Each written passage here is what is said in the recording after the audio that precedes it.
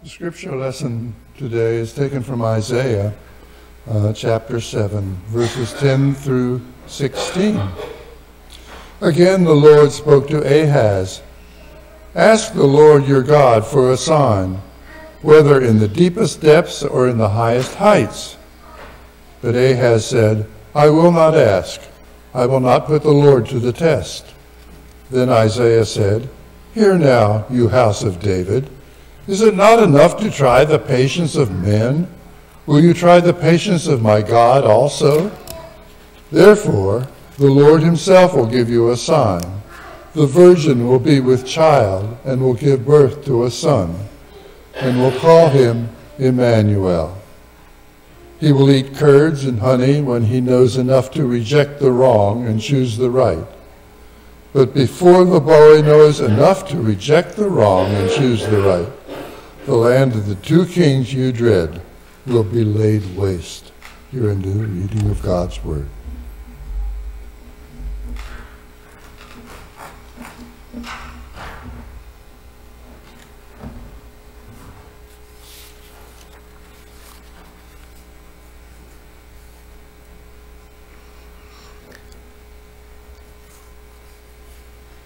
What a strange feeling having the fourth Sunday in Advent as today. After all, there's still a whole week to go until Christmas. Shouldn't it be sooner? Right? Shouldn't it be like Tuesday or something? Now you might be saying to yourself, "Don't say that, I still have so much to do." Last week we talked about how we can get caught up in this season with all the things we have going on and have to get done before Christmas comes, and we become overwhelmed by that. Well, this week, let's take a big deep breath and realize we still have some more time before we need to panic. And I know that it can be difficult to slow ourselves down in this season with so much to do. And I know that sometimes we find ourselves saying things like, "Did I forget something? What is it that I can't quite remember?" Maybe you're like me when you try to think of a word and it won't come to you, it just drives you nuts until you figure it out. I laid in bed the other night for about half an hour trying to remember what a unit of wood is called. I came up with woodpile, and I thought, no, that's not right. And then I came up with cubit, and I thought, oh, well, that's a good one from the Bible. Could be cubit. No, that's not right. A ricket. No, ricket's definitely not right. And then finally it came to me, it's a cord of wood. And so it drove me nuts while I was trying to think of that. Well, we find that in our own lives this time as well. We find ourselves saying, "Lord, what is it that you want from me? What is it that you want me to be doing?" And so we find ourselves looking for a sign from God. And in this busy season, I have to ask you, are you still looking to see what it is that God might be calling you to do? In our scripture for today, we find someone that wasn't willing to ask God for a sign. Ahaz, the king of Judah, was told by Isaiah and by God himself, "You need to ask God for a sign so that we know what to do." And Ahaz responded that he would not ask the Lord for a sign. He claimed that he would not put the Lord to the test. Now, if you're familiar with Scripture, you know that we are not to put the Lord God to the test. Christ teaches us that when he's taken up to the top of the temple and told to jump and call upon the Lord to save him, he responds, "It is written to not test the Lord your God." But in this instance, Ahaz is being told directly by God, "You need to ask me for a sign. You need to ask me for a sign so you can understand what it is that you need to do." And when he refuses, he does so not because he doesn't want to put God to the test. He refuses because he's afraid of what God might tell him. He's afraid that God might call him to lay down his place as the king of Judah. The result is this: Isaiah shares the good news that there will be a Savior for the people, and his name will be Emmanuel, God with us. But the bad news is, he's not going to come until these people are gone. And they're going to suffer the conquering of their kingdom, and their people will be taken off to other lands. And only after all of that happens will God send the Savior. So good news for us, not so good news for them. See, Ahaz was willing to stay as someone that was just part of the background of the story as long as he didn't lose what he already had. Now, does that sound familiar in your own life? Have you found that you feel like a bystander in this world? That things are just happening around you or to you and you don't have any say in them? Well, if so, I must ask you, have you asked God what he wants from you? Have you listened and discerned to what it is that he might be calling you to do? Oh, I know. I don't have the time for that, Pastor. Have you seen how busy I am? Have you seen how much work I have to do, especially in this season? Pastor, I'm too old. Pastor, I'm too young. Pastor, I don't know how to speak to people. Pastor, I'm too broken and beat down to do that now. Pastor, I'm too much of a sinner to ask God what he wants from me. Well, I will remind you of this. Methuselah wasn't too old. David wasn't too young. Job was not too beat down and broken. Moses wasn't so bad of a speaker that he couldn't lead his people. And if God didn't use sinners and redeem them to his purpose, I would not be standing up here and talking to you this morning. And you may be thinking to yourself this as well. Can someone remind him that it's the fourth Sunday in Advent? He's supposed to be talking about love today, not what it is that God wants us to be doing. Well, I haven't lost it completely yet.